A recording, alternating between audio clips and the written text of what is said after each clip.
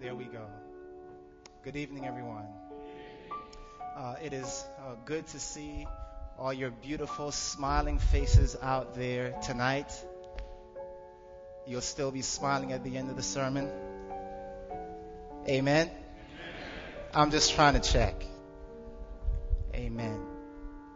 I want to just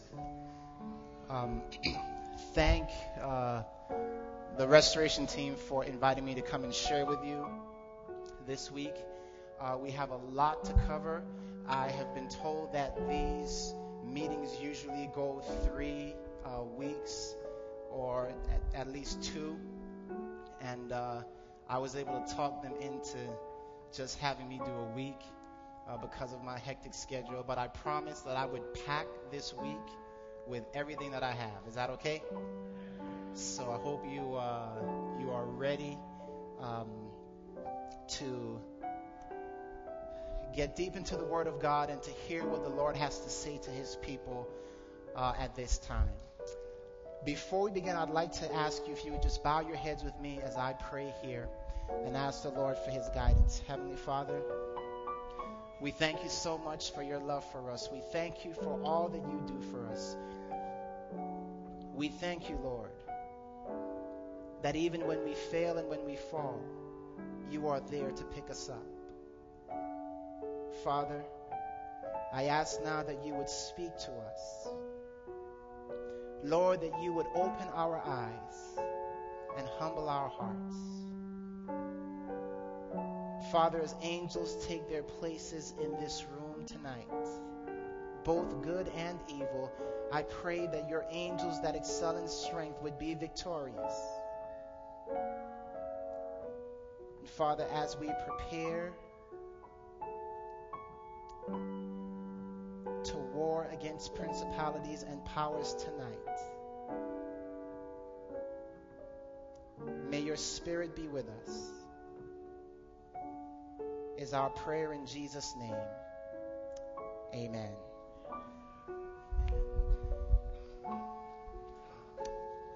I'd like for you to open your Bibles to the book of Ezekiel chapter 28. Ezekiel chapter 28. Tonight's message is entitled Escape from the Black Hole. I will be sharing a portion of my testimony, and I will be sharing about things that the Lord has opened my eyes to see, that I pray He will open your eyes to see as well. And if you were not at the meeting this morning, I want to bring you in on the theme, the foundation that we have set this morning, and which will be carried through the entire meeting. This morning's message was entitled, I Know Who You Are. Can I just see a raise of hands? Show of hands, how many of you were present this morning? Okay, we've got a good number. Looks like just about half. I want to condense in just a few moments what I talked about. Ezekiel 28, verse 14. The Bible says, Thou art the anointed cherub that covereth, and I have set thee so. Thou wast upon the holy mountain of God. Thou hast walked up and down in the midst of the stones of fire. Thou wast perfect in thy ways from the day that thou wast created until iniquity was found in thee. This portion of Scripture tells us about an angel by the name of Lucifer who was created. He was created perfect until what, everyone? Iniquity was found in him. The Bible says that rebellion rose in heaven. Lucifer and 1/3 of the angels attacked or attempted to take the throne of God. The question we asked this morning was a simple one. Why is it that God did not judge Lucifer right then and there?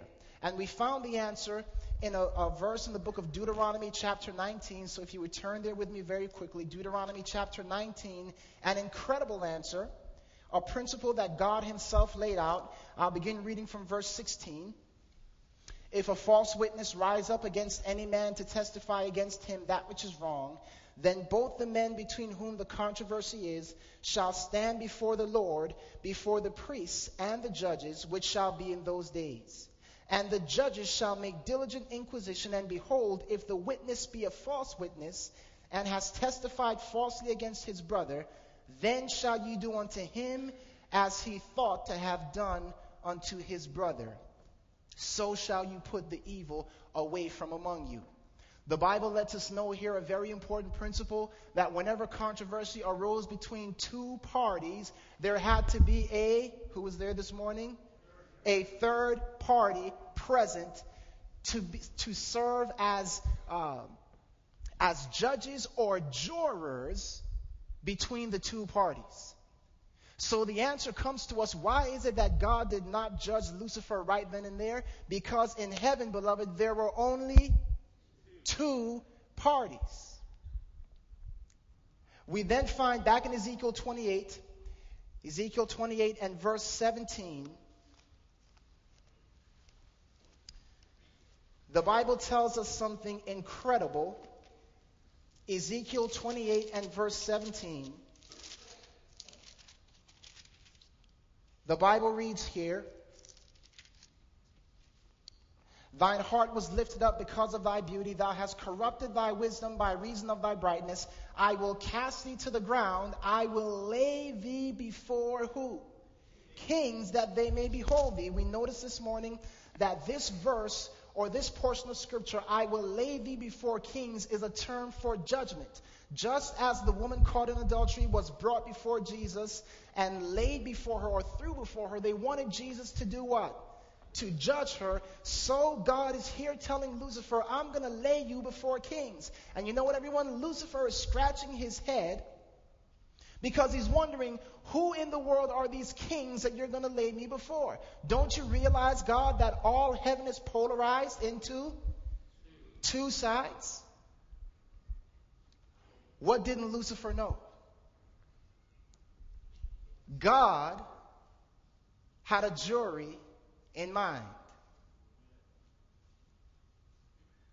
Man, you guys sure look excited.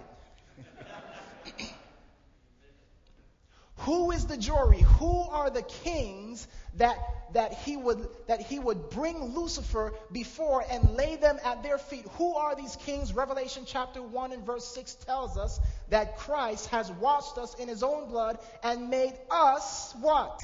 Kings. How many of you are excited that you are the kings that God has created for the purpose of standing? What a call, beloved. What a call. We learned this morning that in actuality, the human race are to serve as the jurors in the greatest case this world has ever seen. What a call. What a call. And we find that it is no wonder that in 1 Corinthians chapter 6 we are told, know ye not that ye shall what? Judge angels. And so, beloved, when God created Adam and Eve and gave them dominion, Lucifer stepped back and asked himself, are these the ones that are to do what? Judge me? And you know what he set out to do? He set out to bribe the jury. He set out to disqualify the jury. And the way that he did that is he said, you shall be as what? Gods, knowing good and evil. The word for gods is actually translated as judges. You shall be as judges, knowing good and evil for yourself. You don't need to depend upon God to know the difference between good and evil. You can do it yourself. And you know what happened? The moment that they ate of that tree, they lost the ability to do what? Discern between good and evil. Beloved, the devil realizes that if he can destroy the jury, there can be no what? No judgment. And so his purpose, his mission is to destroy the jury. Now, let me say again, as I said this morning, the gospel, the purpose of the gospel is simple. It is to restore mankind to their place as jurors. Amen. And as I said this morning, only jurors will enter where? Heaven. Why? Beloved, in order to be a juror, you've got to be an outstanding citizen of the country that you represent. Do we have any outstanding citizens of the country that we represent? Don't raise your hand. You've got to be an outstanding citizen. And number two, beloved, you have got to have proper discernment. So if you are calling good evil and evil good, God says, man, I can't take this one in because he will mess up the judgment. So, beloved, now we begin to understand the gospel is designed to reconnect us to God, but the enemy of souls is going to try to what? Disconnect us from God. The enemy of souls is out to try to prove to God that you are unworthy jurors, that you can't even discern between right and wrong. And I appreciate the title of the theme, Connected. Because, beloved, you and I must be what? Connected. Jurors are those who are connected to God. And I like this, Revelation chapter 12, verse 11. How is it that we as jurors overcome the devil? Revelation 12 and verse 11 tells us very clearly, they, who is they? Us, amen. The jurors. Those who have been connected with Christ, those who have given their lives fully to Christ, they overcame him by the what? Blood of the Lamb and by the word of their testimony. And I want to share with you very quickly, this is setting the foundation of what we're going to talk about. What in the world is the blood by which they overcome? How many of you would like to overcome? All right, and we must overcome by what? By the blood. Very good. The question is, what is the blood? Well, I want you to think about it. When Jesus said, except you eat my flesh and drink my blood, you have no life in you, was he talking about his literal flesh? No, which means then that neither was he in the total sense talking about drinking his what? Literal blood. So the question is, what in the world does the flesh stand for? When Jesus said you must eat my flesh, what did he mean? What is the flesh? It is the word of God. Amen. Man shall not live by what? Bread alone, but by every word that proceedeth out of the mouth of God. Now I have a question for you. Is it possible to eat the flesh and yet have no life in you? How many of you say no? How many of you say yes? How many of you are nervous to answer? Beloved, let me tell you, let me rephrase it.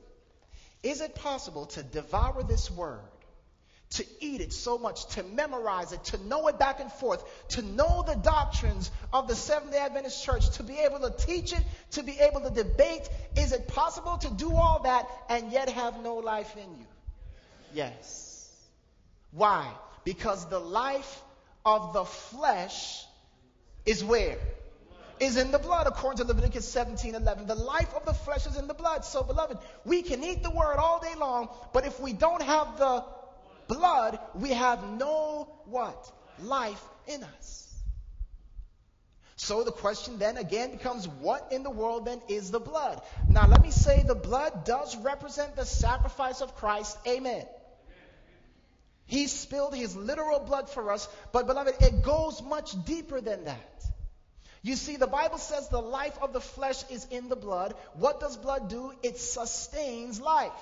If we want to know what the blood of the Lamb is, all we got to do is ask the question, how in the world did Jesus sustain his life when he was here on earth? Answer, prayer. Prayer.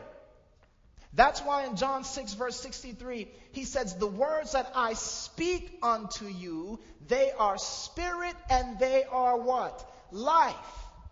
Jesus' very words, he says, when I communicate with you, that's spirit and that's life. Now I want to give you an illustration so that you can get this. How is it that Jesus lived and survived and was able to overcome the devil? Because the blood was flowing between he and his Father. So imagine if Jesus is speaking, that would be like the blood doing what? Going up to his Father, and his Father would speak back to him, and that would be like the blood what? Coming down. Now what does blood do in the body, everyone? It moves in a what?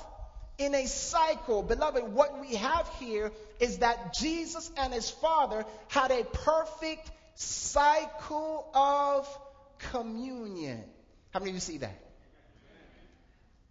This is why, beloved, Jesus was able to overcome, because the blood was always flowing between he and his Father. Amen?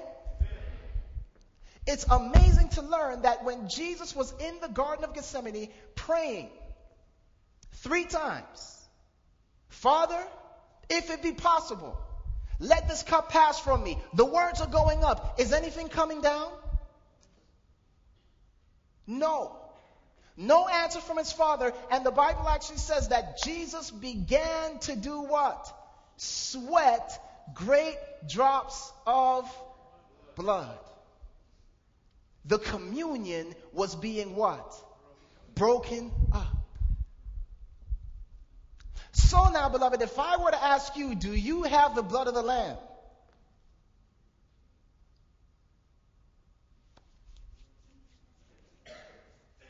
Oh, we sing about it and oh, we talk about it. But beloved, do you have the blood of the Lamb? You know what that means? Do you? Do you pray like Jesus prayed? Because if you don't pray like he prayed, you can eat this word all you want, but if you are not connected with the Father on a day-by-day, minute-by-minute basis, we're in trouble.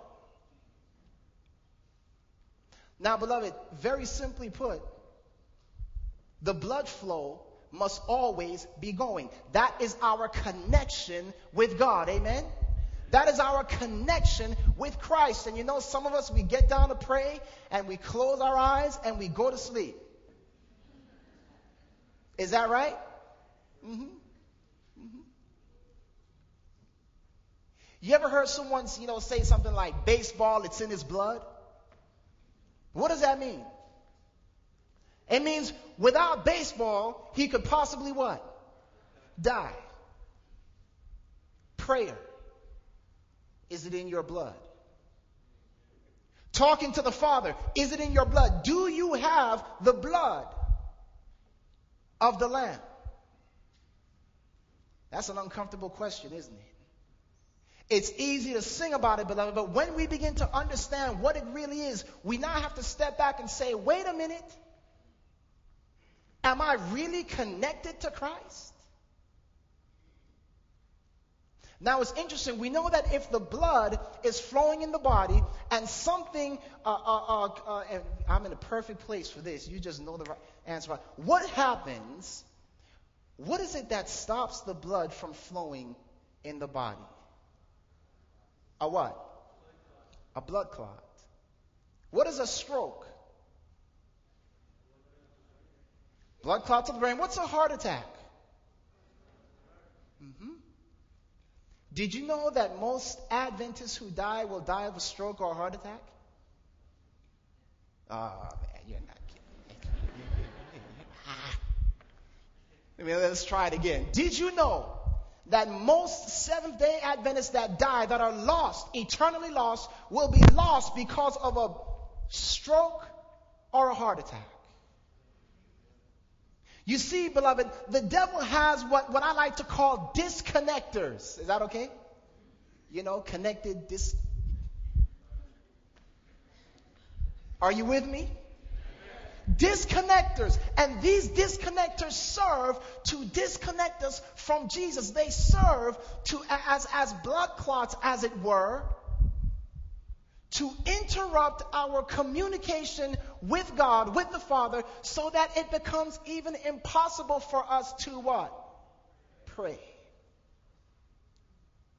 Now, how many of you are interested in knowing what these disconnectors are? Are you ready? Are you sure? Revelation chapter 18. Revelation chapter 18. Beloved, to have the blood of the Lamb is to have the character of the Lamb. Amen? It is to have his mind. As Jesus loved to pray, so we will love to pray. As Jesus hated sin, so we will what? Hate to sin. To have the blood is to have his character, and what is character made up of anyway? Two things. The character is made up of what? Thoughts and what? Feelings. Thoughts and feelings. That's what makes up the moral character. So to have the character of the Lamb, or the blood of the Lamb, is to have the character of the Lamb, which is to have the thoughts and the feelings of the Lamb, which is to have the mind of the. Let this mind be in you, which is also in Christ Jesus. So what is God's goal? God wants to put the mind of Christ in you so that you can become sound jurors. Did you catch that? He wants the mind of Christ in you so that you can be a sound juror discerning between right and wrong. So if that's the case, what do you think the devil wants to do? Disconnect. Stroke, heart attack. Many strokes. Many heart attacks. A bunch of them. Let me ask you something, beloved. What happens when you sit on your leg? You ever sit on your leg for a long time? What happens? The blood flow stops and you what? You fall, your leg falls asleep.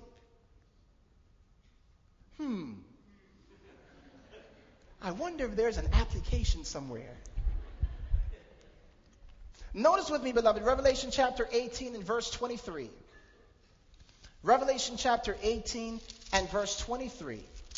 The Bible tells us in verse 23, speaking of Babylon, the light of a candle shall shine no more at all in thee, and the voice of the bridegroom and of the bride shall be heard no more at all in thee, for thy merchants were the great men of the earth, for by thy sorceries were all nations deceived. How many of you know somebody that is struggling with sorcery?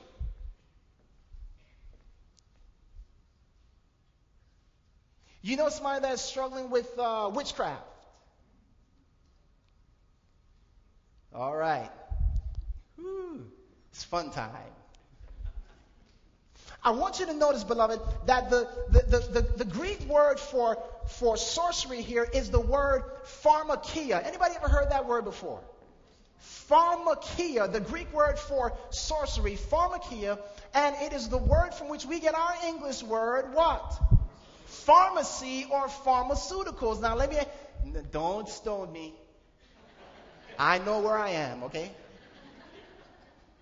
Now let me ask you, what do you get from a pharmacy? Drugs. Now let me give you the definition of this word in the Greek. It is this: anything that medicates the mind so that it will not follow the will of God.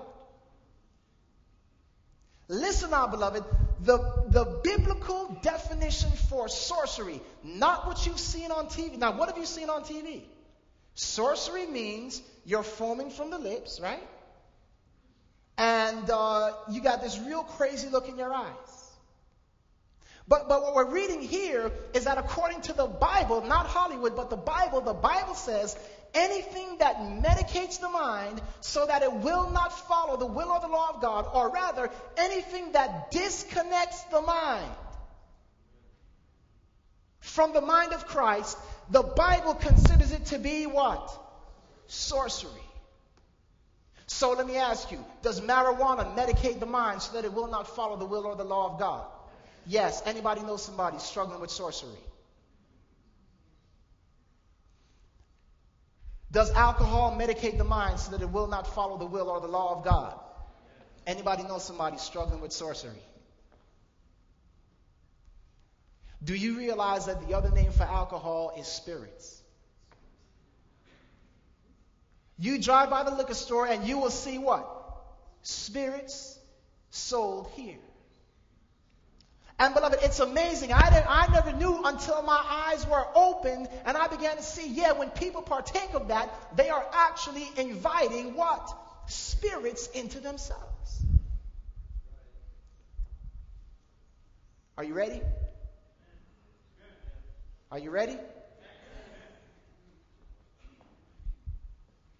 Can television medicate the mind so that it will not follow the will or the law of God? Anybody know somebody that may be struggling with sorcery? Come on now. We're in church. Raise your hand. Honesty. Yes, beloved, it is true that as we sit there before that screen, it is very possible that sorcery can be going on if it is medicating our mind so that it will not follow the will or the law of God. Can music medicate the mind so that it will not follow the will or the law of God? Now, beloved, we're just going through Bible here. Amen? Is that okay? Okay, good, because I want to be safe. I know that I'm safe whenever I stay in the Word of God. Amen? Hey, you can't do nothing to me while No, I'm just playing. So, beloved, we see here that according to the Bible, sorcery goes much deeper than what television has told us. Because many of us are sitting out there saying, sorcery. I'm not in some third world country. Beloved, Hollywood has lied to us when if we would open the Bible, we would see why it is that all nations, almost all who are deceived, in fact, all who are deceived, the Bible says, would be deceived by sorcery. Now, beloved, it's interesting that if we were to sum up all these things, we would actually call this music, television, drugs, all that, we would sum it up as the entertainment industry. A blood clot. Huh? Talk about cutting off the blood flow. Beloved, let me take that word entertainment. We're going to be looking at some words today that it's just going to open your eyes. Let me take that word entertainment for a moment. The Bible tells us in Hebrews chapter 13 that we should be careful to entertain strangers because some thereby have unwittingly entertained angels. It's interesting that if we take the word entertain, enter means what? To come in. Tain, what? To hold or to possess. That's what the tain means. Obtain, attain, retain. What do you get? It's the word, it means to possess. And meant is simply a state of, so you put the word together, beloved, entertainment, it means to come in and to hold in a state of possession. You didn't catch it? It's interesting, beloved, that if the Bible says we can entertain good angels, we can also entertain what? Evil angels. And let me ask you a question. Were Adam and Eve entertained? Did the enemy come in, take hold of, and hold in a state of possession? Yes. Amazing. Let me show you something else interesting, beloved. Revelation chapter 12, verse 4. Revelation chapter 12, verse 9, rather. Revelation chapter 12 and verse 9. The Bible says, and the great dragon was cast out, that old serpent called the devil and Satan, which deceiveth the whole world. He was cast out into the earth, and his angels were cast out with him. Let me tell you something just really quickly. Let me diverge here for a moment. It was just mentioned that I was in the entertainment industry. Dreadlocks, hip-hop, sagging pants, everything. MTV, Rhapsody, all of it. And beloved, let me tell you that I did not know that God had called me to be a juror. No clue. And when I was introduced to the Word of God and I saw this and I saw my destiny in the Word of God, it was so wonderful, so beautiful to me that I gave up an $800,000 contract. Now, I'm glad you didn't wince, because $800 is nothing compared to eternal life, compared to Jesus Christ. You know, when I just I was like, man, $800,000. Wait till I tell people. Beloved, $800 is dirt when it comes to the kingdom of heaven. And beloved, what's interesting is that as I was in this industry and I was struggling because I was introduced to the Adventist message and I began to learn all these incredible things, it was interesting, beloved, that God, knowing my struggles, began to open my eyes so that I could see these very things I'm sharing with you now. And beloved, I'm coming from that. I call it a black hole. You know what a black hole is? You know that place where they stay in space where no light can escape from, where the gravitational pull is so dense, is so strong that nothing can escape? Beloved, that is what the entertainment industry is like, and it's sucking many of our young people, and they are falling, and there's no bottom. That's why you see things are continually getting worse. There is no bottom. The music, you thought it was as bad as it could get 15 years ago, guess what? There's no bottom. It's a black hole. It keeps going deeper and deeper. And beloved, let me tell you that many of the people who God has called to be jurors are falling in that black hole. Captivated, mesmerized. This verse tells us here, Revelation 12:9, that the devil and his angels were cast out. Why? Isaiah 14:12 tells us that Lucifer said, I will be what? Like the Most High. Now let me ask you a question. Is it fair to assume that Lucifer wanted to be more popular than God? What do you think? Do you realize that the desire to be exalted above your fellow human being originated with who? Lucifer.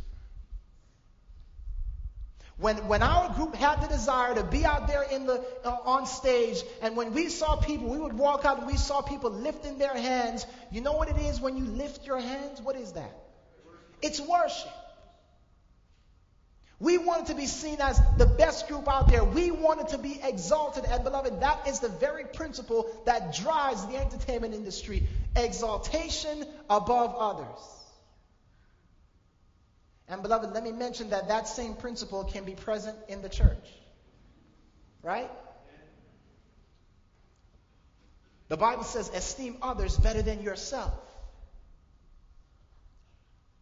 And so, beloved, we understand that Lucifer was cast out. His angels were cast out of heaven with him because they desired to be more popular than the others. They wanted to be exalted, while Jesus came and did what?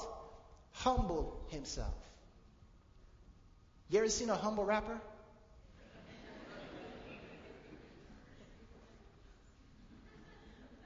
I don't want to bop too hard, so...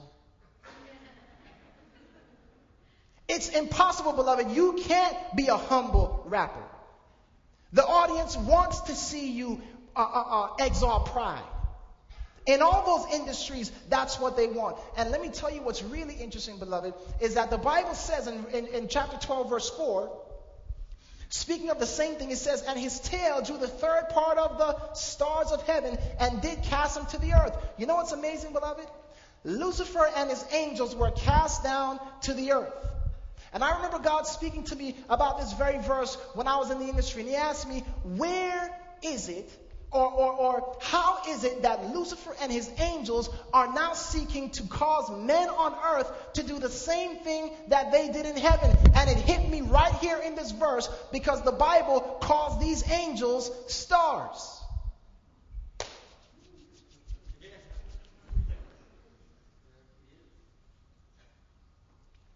It's amazing, beloved, that today men are calling themselves stars. And so we've got movie stars and music stars and rap stars and all these different stars, beloved. And it's amazing that God's people are caught up with the stars. Now, somebody tell me, what is astrology? Astrology is the worship, put my keys here, of the stars. And as good Adventists, we preach against astrology. Amen? Anybody out there believe in astrology? Huh? How many of you condemn astrology? Come on. Astrology is not, come on. Is there somebody in here that I don't know about or something? No, but we know from the Bible that astrology is not of God. It is the worship of the stars. And while we preach against it, beloved, and while we say you better be careful, don't read your horoscopes. I don't read mine. Could it be possible that as we are preaching against astrology, astrology may be going on in the church? Could it be possible that, you know how it is in astrology, they look at the stars and they decide what they're going to wear?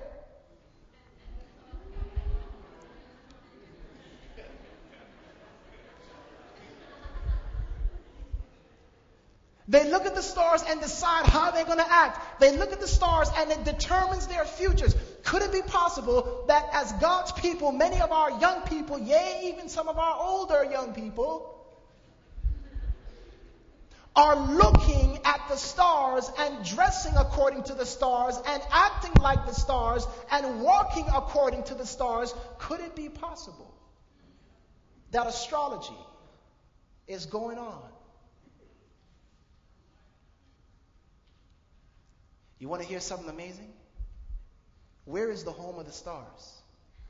The city of these lost angels.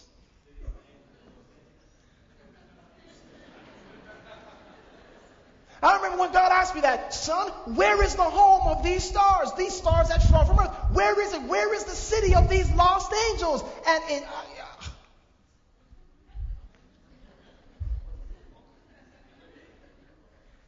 what? Hollywood? The city of angels? Could it be any coincidence that Hollywood is the main and major proponent of spiritualism on planet Earth? It's not Hindu. It's not any of these other religions, beloved. It's not the New Age. It is Hollywood, by far.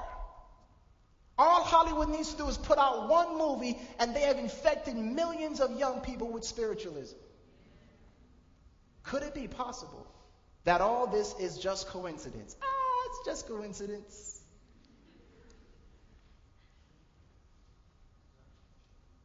Let me tell you a little secret about Harry Potter. Harry Potter carries a wand, a magic wand. Okay? This is all fictional. Of course, Harry's fictional. But he's got a magic wand in his series. And that wand, I learned, is made out of a particular type of tree. It was called the holly berry tree. And the holly berry tree was one of 9 sacred trees used by ancient Druids and witches.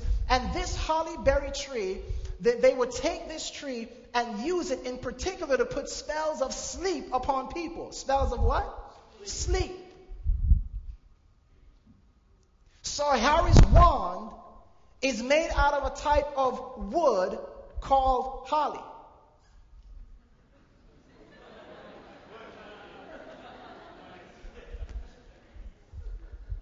Harry's wand is made out of a kind of wood called holly. And this is actually, I was amazed to learn this, beloved. But I want to ask you a question tonight.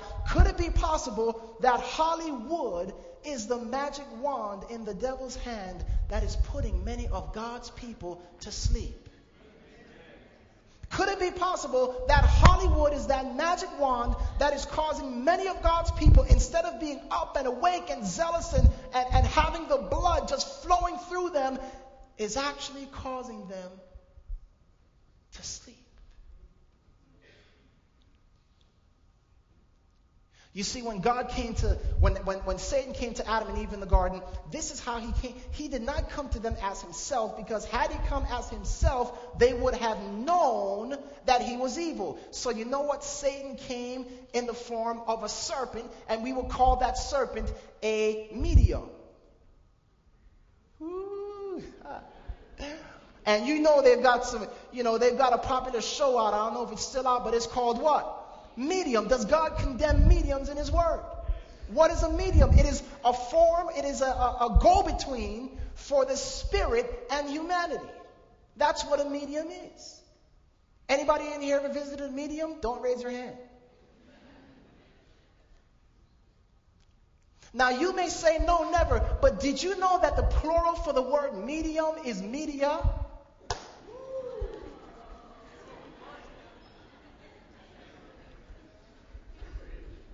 You didn't know that. Could it be possible that the devil is using the medium as a medium? Let me rephrase that. The medium as a medium.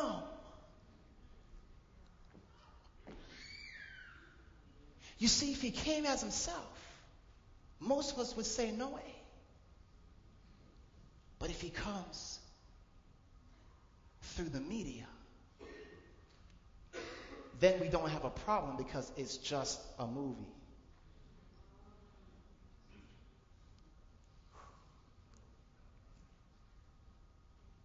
It's just a song.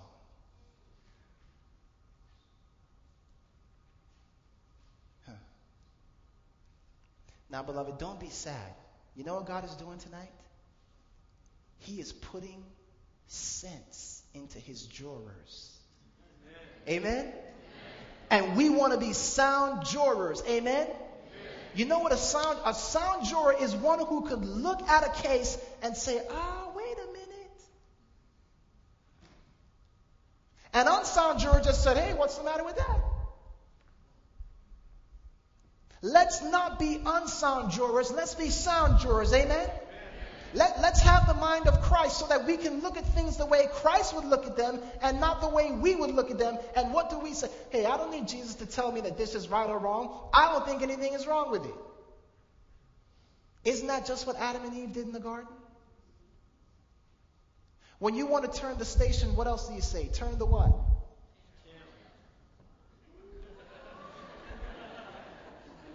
You guys keep falling for it. Does God condemn channeling in his word? Beloved, could it be possible that as you sit there turning that channel, that the devil could actually be communicating his character to you? As you sit there watching, that violent movie, as you sit there watching that movie with the curse words, as you sit there watching that movie with all that sex, could it be possible that the Bible really is true when it says, by beholding, we become changed? Could it be possible that channeling is going on in God's church, among God's people, among God's jurors? And then you say, Pastor, you don't understand. This has no effect on me. And I ask you, what do you turn the channel with?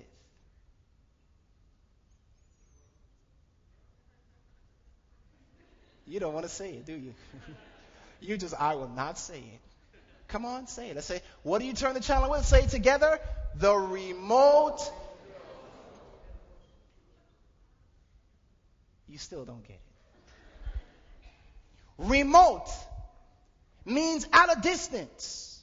Not close up, but at a distance. Remote. Far away. Remote control. Beloved, the devil is controlling many of us from a distance, and we don't even see it. He doesn't have to get up in our face. All he needs to do is work through a medium.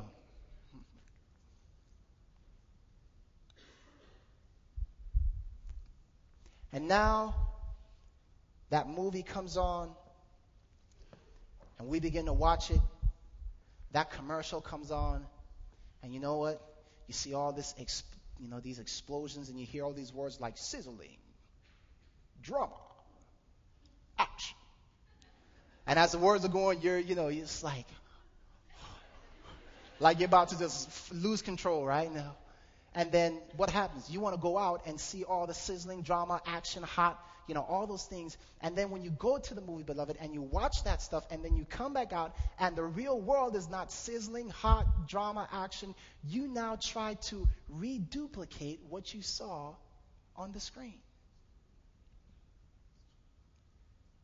You now try to liven it up a little bit.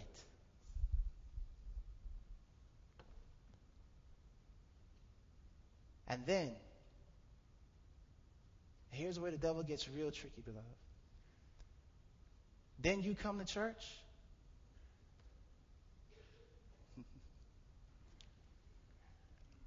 No bombs going off behind me.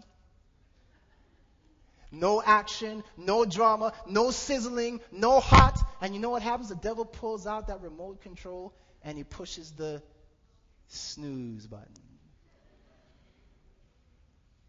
Oh, this is boring. Please make sure that your sermon is under 1 hour. Because the human mind cannot retain much after 1 hour. But you'll sit there and watch a 5-hour movie without blinking. And remember everything word for word. Is that coincidence?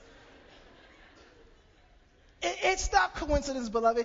It's not coincidence that as soon as you walk through the doors, you start to get sleepy. Come on, have you noticed it? You're outside, you're just crystal clear, bright, and hey, your eyes are shining like the sun in all its strength and glory. And as soon as you step inside the sanctuary, oh man, what is it? Oh, and you hear.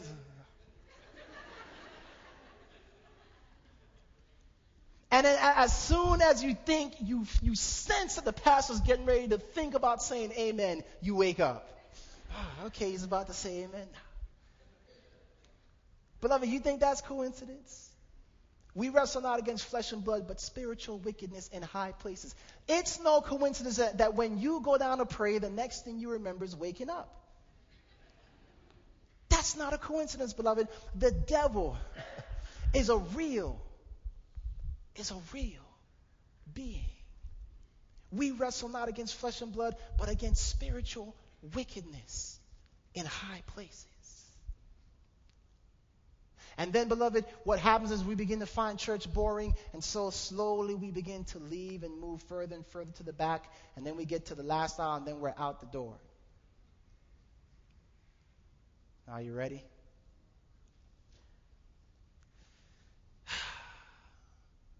Our youth are leaving. We're in a quandary. What shall we do? I know. Let's bring in the hot.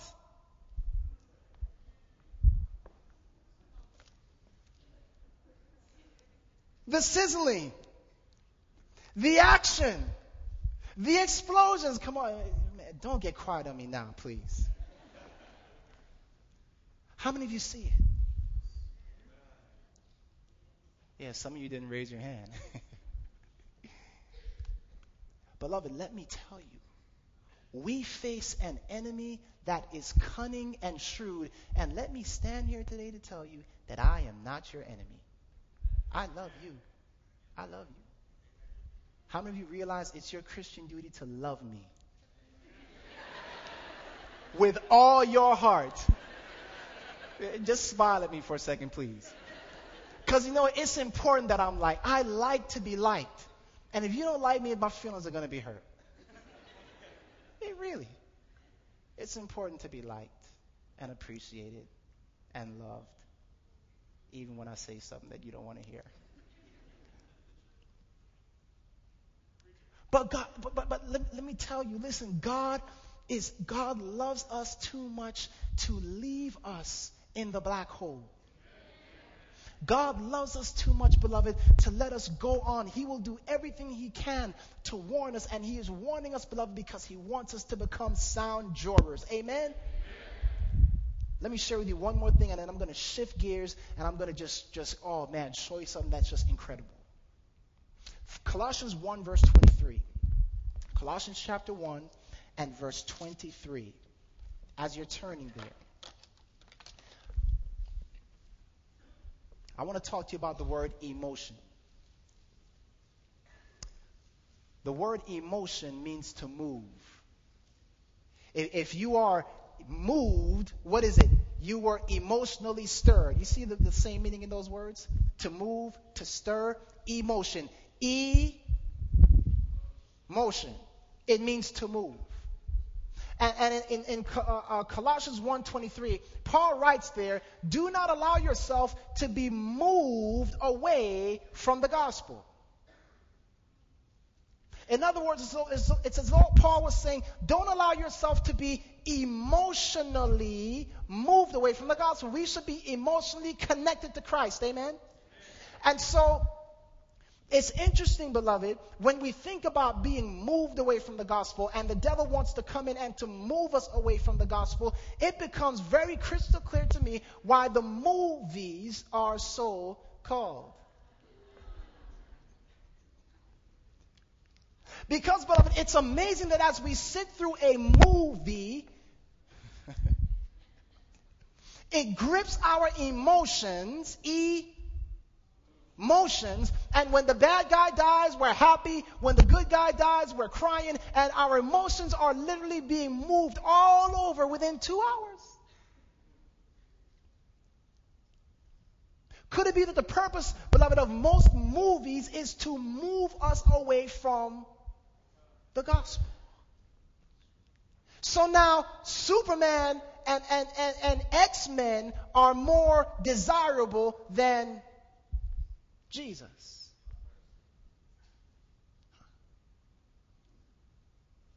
Soaps, ladies.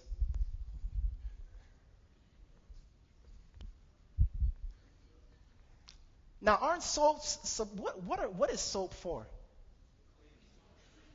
To make you clean. Very interesting. Anybody ever take a shower with dirty soap? Then why watch those soaps? Because they are dirtying your character. And for any men out there who are secretly watching, because I know some men secretly watch. Beloved, let's allow Jesus to cleanse us. Amen? Let's allow Jesus, beloved, to come in and to give us those garments that are whiter than snow. We don't need those soaps, beloved, to do it. Video games. You know what we say about video games? It's just a what? It's just a game. Do you realize that, gamers, they talk about what's called the fantasy realm. You ever heard that? Well, the video games is just in the fantasy realm. It's fantasy. But did you know that fantasy, F-A-N-T-A-S-Y, was once spelled P-H-A-N-T-A-S-Y? Does that sound familiar to you? Phantom. Spirit. So, beloved, when you say it's just a fantasy world, beloved, you're dealing with the spirit world. And let me tell you why. Because, beloved, as you are sitting there killing,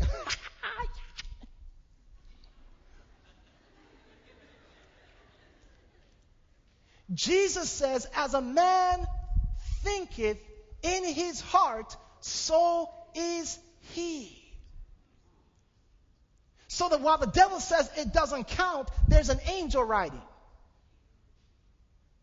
While you're watching that movie and you're watching that adulterous scene and you're saying it's just a movie, there's an angel writing.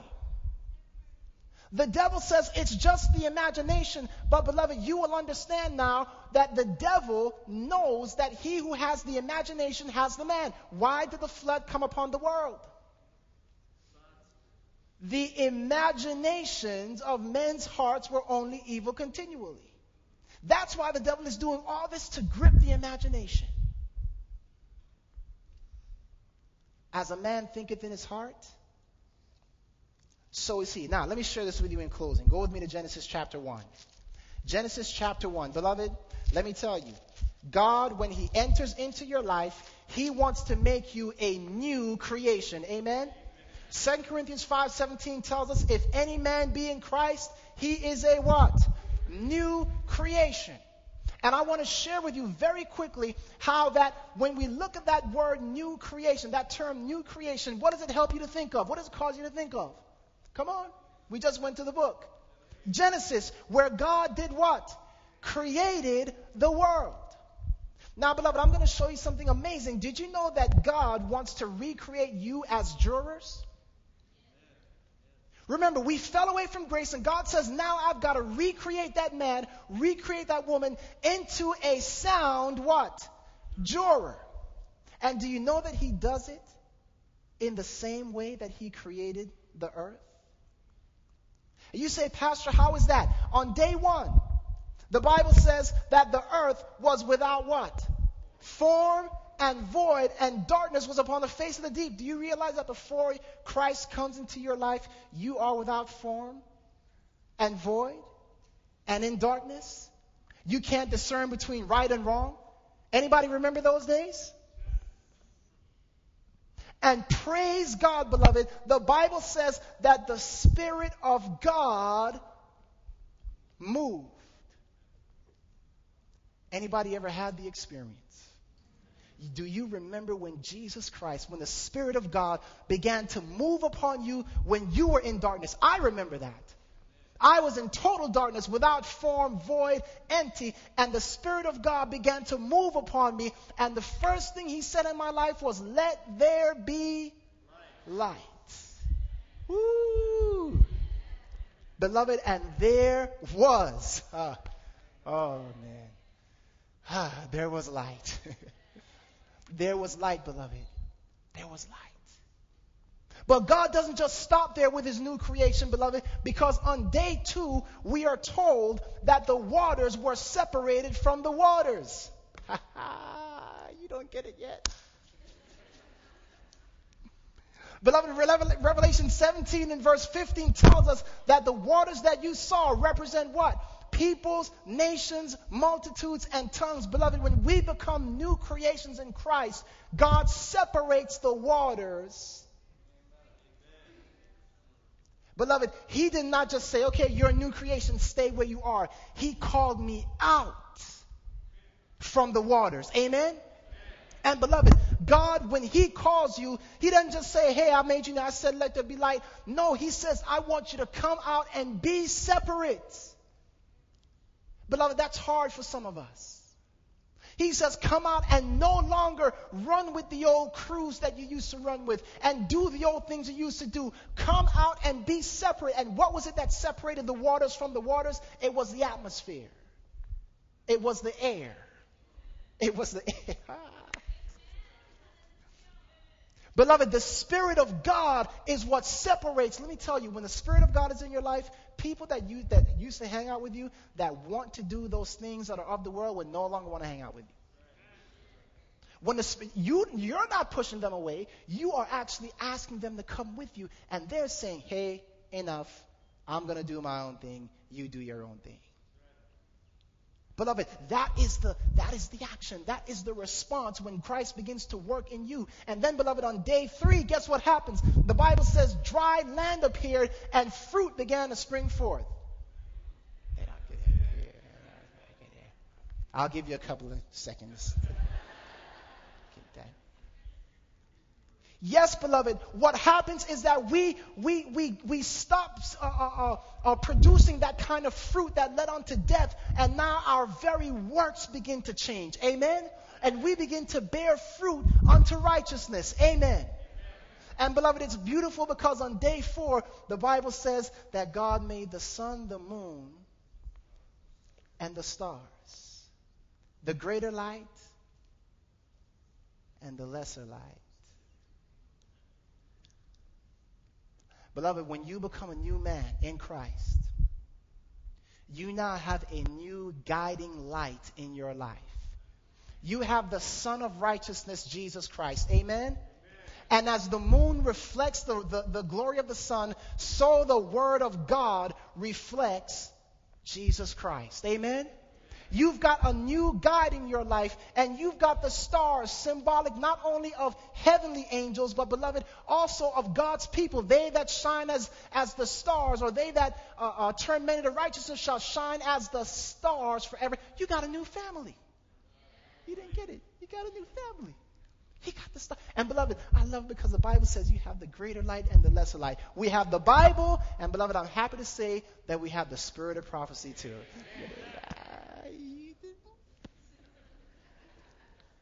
Greater light, lesser light. Okay. You figure that somebody will explain that to you, okay? Beloved, day 5. Our process of salvation doesn't stop there. Day 5, the Bible says that God created the sea creatures. What does Jesus do? What did Jesus do when he went by the seaside and saw those disciples? What did he say? Come and follow me, and I will make you what? Fishers of men. You think I'm making this stuff up?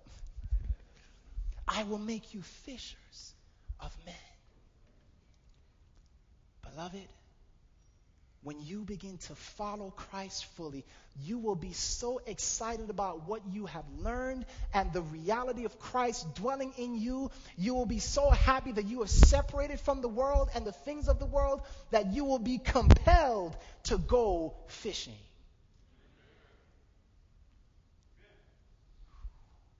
And beloved, you understand that you're going fishing because other people are trapped. That's what's motivating you, beloved. Listen, I know that I know that some of you do not like what I have shared tonight. But, beloved, I'm doing it because I'm compelled.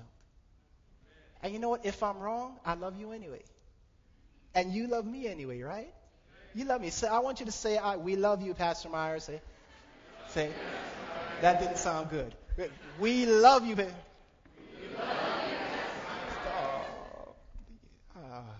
Thank you, guys. Thank you. Thank you. Beloved, day 6. Day 6, you have the creation of man and you have the creation of beast. And let me tell you, when I was gung-ho because I thought that my human nature was dead forever. And then I realized that beastly nature will always come back to try to get dominion over us. Some of you are going to go home tonight because I am going to make an appeal for you to throw out some stuff. Some of you are going to go home tonight, you cry. And then, beloved, that beastly nature is going to come back and try to get dominion over you. But praise God, beloved, because on day 6, God said to man, have what? Dominion. That is a promise, beloved. He says, I am giving you dominion over the beastly nature. And, beloved, that's when we can finally come to rest in Christ. Beloved, do you want to become a new creature in Christ? I don't know. What day are you in? What day are you in? Are you still back there trying to separate from the waters? God has so much more for you. What day have you even are you still in darkness? You know, has days of the week even begun for you? What day are you in? Beloved, I'm going to make an appeal. And I'm going to ask you with all the honesty that you can muster. You know what the devil is saying to some of you right now? You better hate him. Just be angry. How dare he? You know what, beloved? Let's kick the devil out of here tonight. Amen? Beloved, we wrestle not against flesh and blood. You know what? We are all sinners. Amen? We're all wretched, miserable, naked, and blind. That's it. Christ is the Holy One. Amen? And he living in us, he is the Holy One in us. But outside of that, we're all miserable, wretched, naked, and blind. So nobody's better than anybody else in here. But beloved, I want to make an appeal tonight. You've got some things in your home that are cutting off the circulation. When you go down to pray, you can't pray because the last movie that you saw comes up on the screen of your closed eyes. That song you're listening to is playing over and over in your head, and you can't pray. You're not used to being still and silent because something's always going, and now you realize this is one of the devil's blood clots that have killed a desire in me to really seek God in prayer. I pray for 2 minutes a day, and that's it. 3 minutes a day. I don't know how to pray. And I want to have the blood of Jesus. So, beloved, tonight you are making the decision that you're going to go home and get those things out of your dorm room, out of your home.